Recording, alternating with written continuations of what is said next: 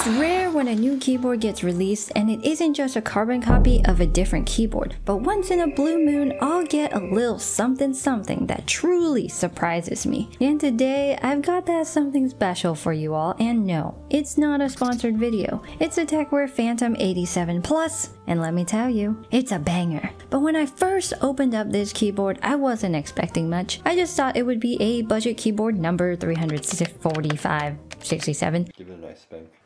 But as soon as my fingers pressed the keys, this keyboard started singing like a finely tuned piano, not like an old beat up out of tune guitar in the closet for 6 years like I was expecting. But when I saw the price of only $55, my jaw dropped and my entire life flashed before my eyes. There's no way a keyboard this cheap sounds this good with zero mods. That's just not possible. But I tried to hold back my excitement because when something looks too good, it usually is. And there's always a few skeletons in the closet, so I'm gonna get to the bottom of this. Let's dive deeper and see if it's actually as good as it sounds. When you open the box for the first time, you're presented with let's be real here, a boring looking rectangle. I had no idea what was in store for me.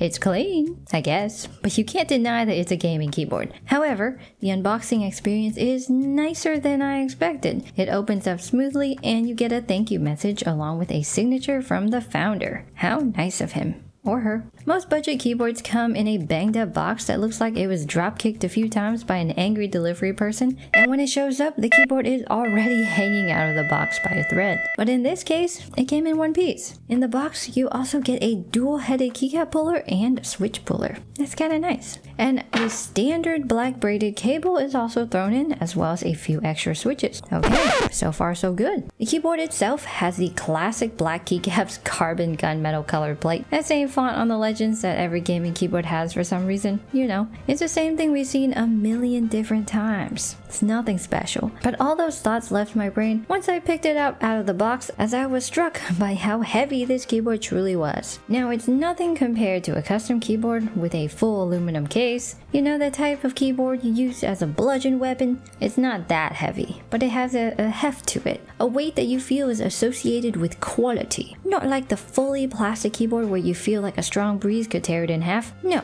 this keyboard feels durable. It won't slide around on your desk at all, and I appreciate that about the keyboard. And that realization allowed me to take a closer look at the details of this initially boring rectangle. That's when I noticed the beveled edges, which give this gaming keyboard slightly more class to it. Like, yes, you are a gamer, but you can also appreciate the finer things in life. A gaming intellectual, if you will. In the corners, instead of having sharp edges, they were thoughtfully sanded down to a softer hexagonal look, which too adds class to the overall look. Like you're a gamer, but you also wear a monocle. I also appreciate the subtle branding on the front of the keyboard. The font is small, the color is subtle. Most keyboard companies like to go crazy and plaster their branding everywhere, but TechWare did a good job in this case. Get it? Because we're talking about cases?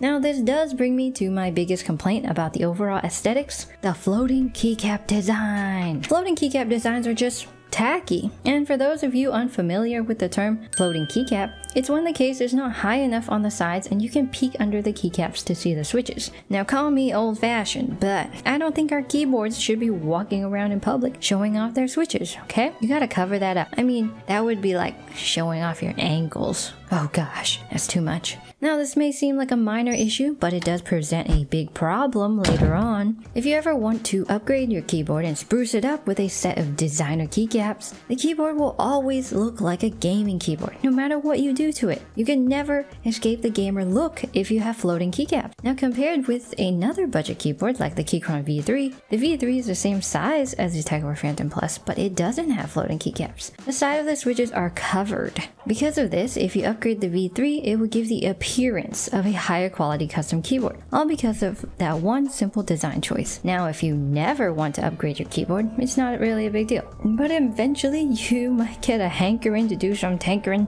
like mod it. I don't know why I tried to make that rhyme. That didn't work at all. But there is a solution, and I bet you can guess what it is. The little pieces of green paper in your wallet. That's right, for an extra $10. Or if you buy the Phantom Plus Elite version, you can get a plastic magnetic cover you can pop on, and it solves the issue. Well, sort of. At first, the plastic top case seems like a great purchase. It's super easy to pop on. You just line it up and let gravity and the magnets do the work. Ooh yeah.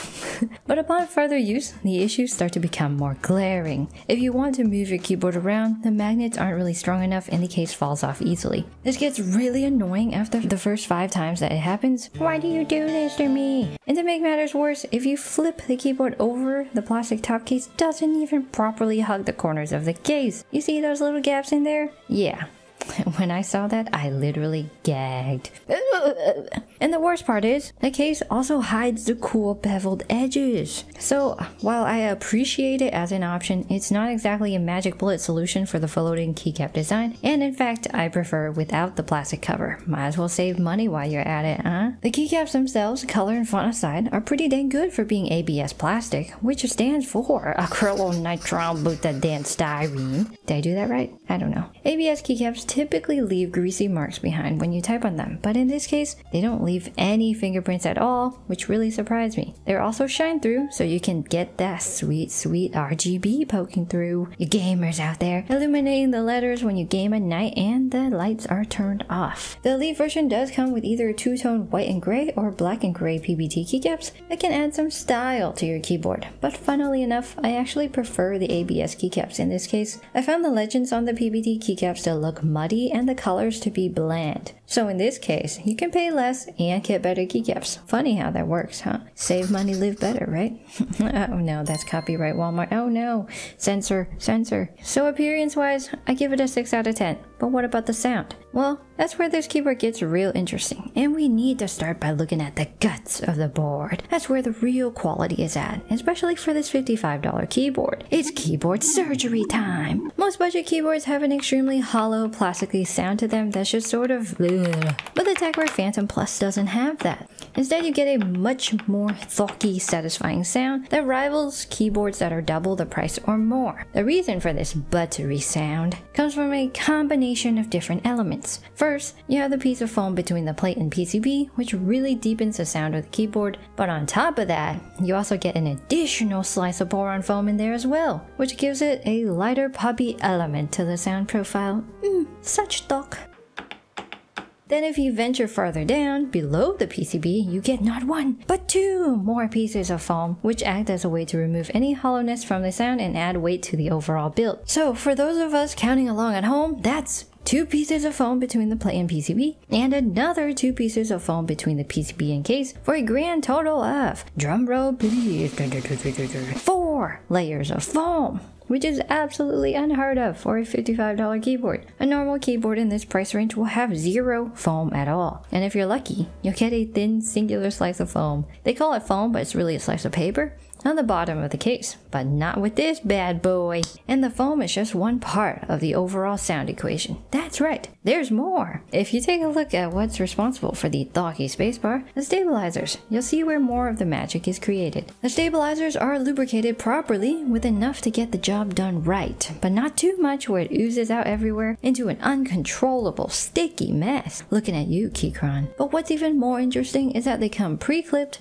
so you get a really solid bottom mount, and it results in that deep, satisfying sound everyone chases with their keyboard, aka thwack. Then there's some secret super keyboard tech, a small strip of rubber that runs flush with the plate right underneath the spacebar. Tech, that's right. I've never seen this before, but man, I was surprised to see it. It acts as another form of sound dampening, most likely to reduce any rattling that may occur when pressing your spacebar. It's a very interesting idea that I hope to see on more budget builds. But there is another element that plays into the sound profile for a keyboard, the switches. And this is where the pipe dream of a keyboard gets grounded in reality. Yep, that's right. Closet meets skeleton, and vice versa. Now, with the switches themselves, you do actually get a pick of some really good options, especially if you're into custom keyboards. What jumped out at me first was the lack of a clicky switch option, which for me personally, I'm okay with. I hate clickies. But for you clicky diehards, I do feel for you, but your sacrifice was not in vain. gain. It gives us tactile and linear lovers more options at the expense of your own. For the tactile switches, you can choose between orange and brown. The orange switches are very interesting. They're ultra tactile, and you can tell they're heavily inspired by Holy Pandas, so they have that heavy, snappy bump to them. This is perfect for those who really like to feel every keystroke when typing. Some people are like that, you know? You also get the classic brown switch. Not much to say here, it's just a small bump. It's a brown switch. And for linear, you get to choose between pink and red. The pink switches are the closest to an enthusiast switch. They're heavier at 63 grams for the bottom out and have a nice bottom out feel. The red switches are like a normal red switch, light and linear. Oh wait, did I mention they're all pre-lubed? That's right, each switch comes factory lubricated, which results in a buttery feel with no spring ping.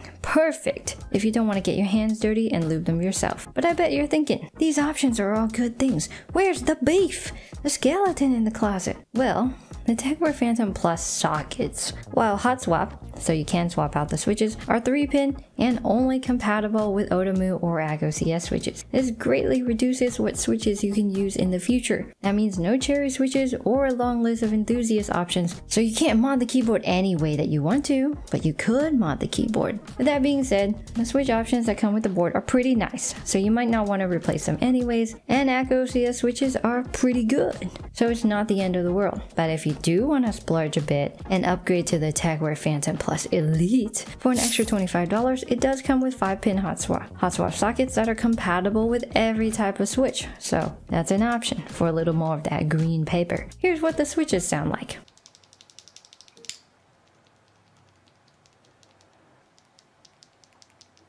Not bad, huh? Now there is software for this keyboard, but after seeing LTT get hacked, I'm very suspicious of downloads, so I took a hard pass on this one. Sorry guys, but for some reason, it just seemed a little sketchy. But there is plenty of hardware you can use if you're too much of a chicken like me, such as a ton of RGB controls including brightness, LED speed, and direction. There's also 6 different presets, and this RGB spectrum thing that lets you choose your color by clicking a key. All the RGB settings are listed on this little piece of paper included in the box. And to wrap this up, this keyboard can only be connected via USB-C unless of course you go with the Elite version, in which case you can use Bluetooth or wireless 2.4G. You know, if you want to take it on the go, use it with your laptop, Android, tablet, phone, whatever. So if you are interested, I'll link both of them down below, but at their current prices, I personally think the Tecware Phantom Plus is the better deal of the two at $55, and the Elite isn't really worth the $80 price tag. And alright, sound test, here you go.